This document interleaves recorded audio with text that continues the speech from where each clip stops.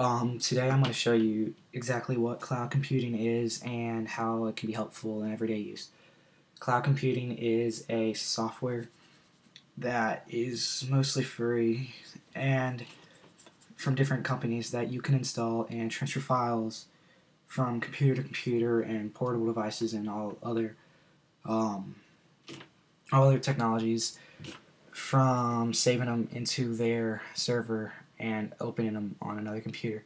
My favorite cloud computing software is Dropbox. It's a free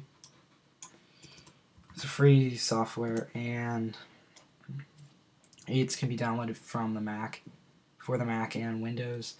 I've already downloaded it, so I'm not going to do that again, but you download it, and I'm pretty sure you know how to download something on a computer. If not, then you shouldn't have a computer.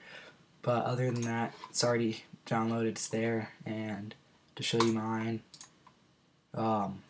these are all my files, and right up here it says, yeah, you get 2 gigabytes. They give you 2 gigabytes of free space, and you can buy more space and all that good stuff. So, like, I have my web design stuff. It's all here, nice and neat. Well, not really, but it's all in one spot. And then if I ever want to access this on another computer, and if I forget my flash drive, or if I don't even want to use one, because it can be a pain to try to not lose, because some people's whole life can be on that thing, I just put it here, and then you have to just go to another computer, reinstall Dropbox, get into your account, and your files should be there.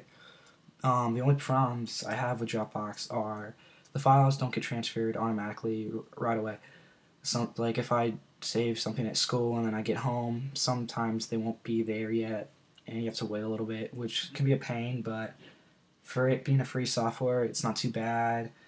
I can deal with it. But other than that, it's a great software to use. It saves time, and it saves worrying about buying a flash drive, because this is free and flash drives can be pretty expensive, so that's good.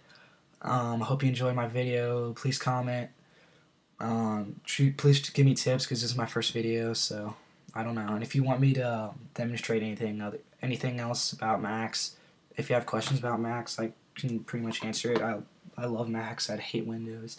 So yeah, just have a nice day.